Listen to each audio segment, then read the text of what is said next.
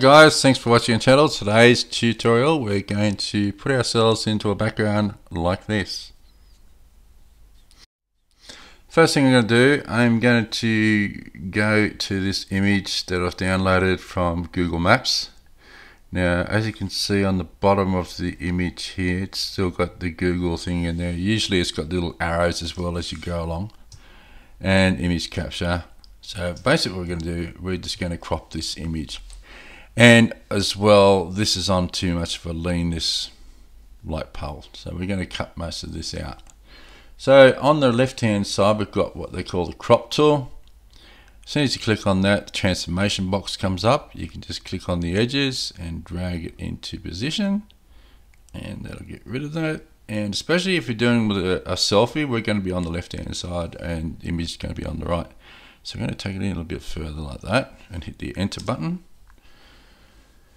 Okay, we're going to stay with that at this moment. That's fine. Go to the move tool, get a picture of yourself.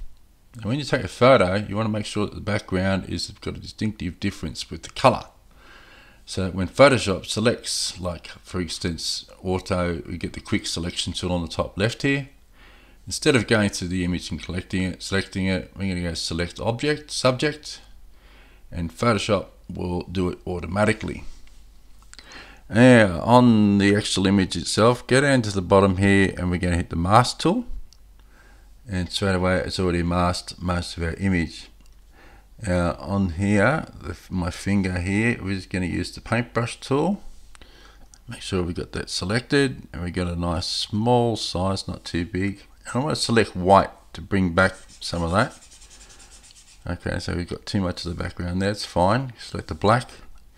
And I'm just going to go around like this, just to get rid of that. And around here, just to smooth it out a bit. Hold down the space bar key and you can move the whole image around that way, just to move it into position.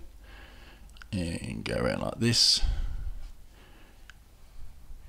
I don't want to go too much into all this detail here, because we're going to get rid of the background, of that around the edges type of thing. We're going to get rid of that very shortly, and another, I'll show you how to do it. It's very quick and easily done. And just getting rid of the bulk of this that really sticks out. So right click this and go to the image screen, and there's a part here. I'm also going to do this part here. Well, I don't go into too much detail, but you get an idea of what I'm talking about here. Now I'm holding down the spacebar key while I'm doing this, just to move the image around, just to remember. Now with these areas around the actual image, these little, this greyish black image, easy to fix. Right click the image, convert to smart object, right click it again and rasterize the image. Now what we're going to go layer, matting, defringe, and we want 1 pixel. And watch what happens to this background just here, just right around the edges. Gone. There we go. That's what we want. A little bit there we'll fix up later on if you're on screen. To get the move tool, pick the actual image, and it's already been cut out, and drag and drop it into the new image. As you can see, it's done a pretty good job selecting the edges. Transformation, just bring it back down in size. I'm going to put the bottom corner right into position like that, and I'll just put myself down something like that, so it looks like I'm actually taking it. I've taken a selfie photo, but I didn't put my hand properly, as you normally don't. As it normally happens like that anyway with a selfie, you don't have it perfect, so it looks like it's a bit of a mistake. Now the whole idea of this image, we're going to make it look like, so it's a bit of a like a polaroid photo that's been taken a while back, so it's going to have a bit of an age to it. So with this now, there's multiple ways you can match the colors and stuff like this. I'll show you the first way. A lot of people say it's the best way to do it. Now you've only got these 2 images up on open in Photoshop, which is what you want. That's good. So you get, this is the first way: image, adjustments, and match color. Now if you match the colors, it's got here the source, nothing selected. That's fine. If you go to the screenshot, which is the background of the Eiffel Tower, it'll come up and it'll start to match it. Change the fade a bit, so you can muck around with this. And as you muck around with it, it is changing a bit. Neutralize it, and I might change the fade, something like that. That's fine. That's one way of doing it. I don't know, personally don't like it that way, but anyway, we'll continue that way. Also, image adjustments and hue and saturation. I'm just going to bring the hues down, the saturation down a bit, so it matches a little bit more. Now it's a bit misty, so I want to get it more definition and all that type of stuff. So I'm going to get image adjustments and exposure. The gamma correction on the bottom is the one that gives it a distinctive, darken the images and all the bits and pieces and stuff like that, and it really sharpens it up. Hit OK. Now a little bit red, so compared to the background it's like a more brownish blue. So I want to change myself. I'm going to change the color. Image adjustments and color. I'm going to bring that down to a yellowy color, and I'll bring this down here like that. Yeah, there's a little bit of mucking around doing this, but we'll get there. Image adjustments, exposure, I might just do the gamma correction a little bit more as well, and that's looking quite good like that. That's good. Now what we can do, we can actually go back into the image and see what we're dealing with. Now the Eiffel Tower is looking pretty good, a little bit blurred, which is good. That's what we want, because we want the image to look like it's a portrait photo that's been taken. So that one part of the photo, the closest part of the photo, the image, the subject is yourself, and that's quite sharp, and the rest of the background is quite blurred. That's good. We might even blur ourselves a little bit there. So we go to filter, blur, and just normal blur. It's nothing much, but it just kind of blends it in quite well. So I'm going to go to the layer and flatten the image. Right click the main screen, put up the main screen again. So it's looking like as if we're actually there and we did take the photo. So I'm just going to go here. Before we do this, we're going to add a new layer, a full color layer, and blend it in. So what we're going to do is get the eyedropper tool, and we're going to get the picture, we're going to get part of the picture that we really want to blend into, and the color is this color here. I might go to that color, that's good. So go to this one here, solid color, and it'll come up automatically the solid color that we selected. Now the blending mode, you can go into all different things. A lot of people go straight into multiply and start changing that. You can go right down to overlay, it gives it this sharp distinctive look. You got the hard light, which gives us the old polaroid kind of look to it, which is looking quite good. Just going to bring the opacity down a tad, not too much. So it really shows up really well. Layer, flatten layer, flatten image. Image, adjustments. It's going to go into hue and saturations again. Bring the hue down a tiny bit. Just mucking around with some of these little bits and pieces here. Something like that. That looks good.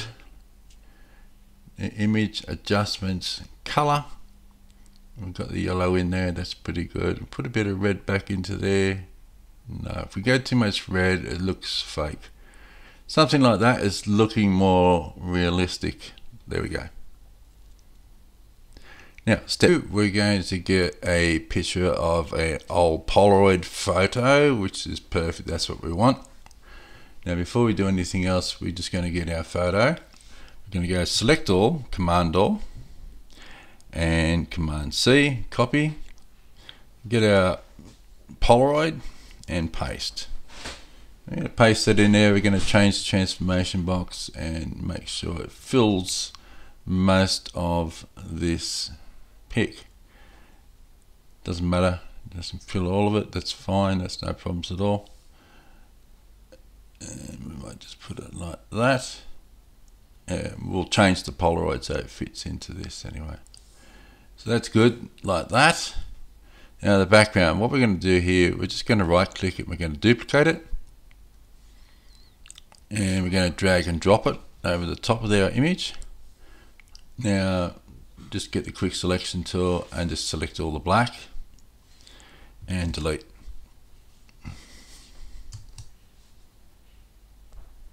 That's quite a big size photo, so this is going to take some time.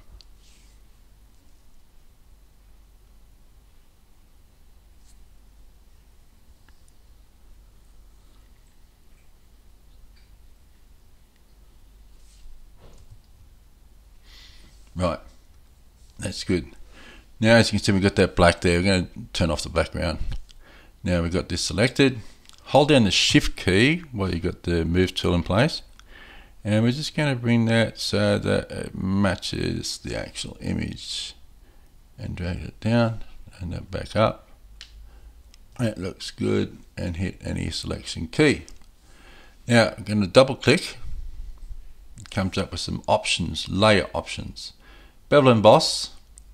Use the first one. Now we've got brown selected from a previous photo, which we don't need for this one.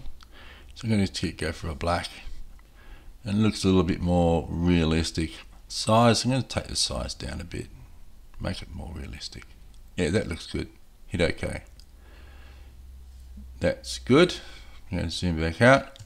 Use the crop tool, bring the whole image back to where it should be. So we don't want the bottom line there, we know all that. And that's OK. And bring this in. I'm just trying to have it so that it's all uniform right around. Hit the OK button. OK, and that's pretty good. Now if you want, you could actually just go into layer and flatten, and then pick the selection tool like a dark blue or something like that, and then we can type in something like, where's the type? There's the type button there. Use the type tool.